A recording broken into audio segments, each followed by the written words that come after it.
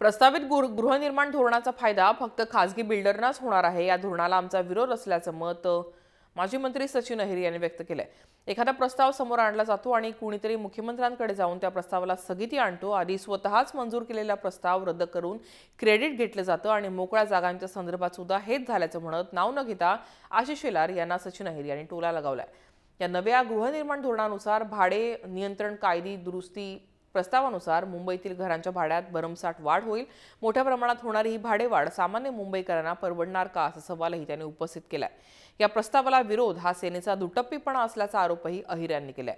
काही खासगी बिल्डरचा फायदा लक्षात घेता हा प्रस्ताव आणला जात असल्याचा आरोप सचिन अहिर यांनी केलाय। 1000 फूटपेक्षा जास्तच लोकांना याचा वाढ होणार असं सांगितलं जातोय, परंतु मुळामध्ये 1000 स्क्वेअर फीटचं नाही तर हे टप्प्याटप्प्याने 500 फूटच्या आतल्या लोकांना पण हे वाढ होण्याची शक्यता नकारता येणार नाही।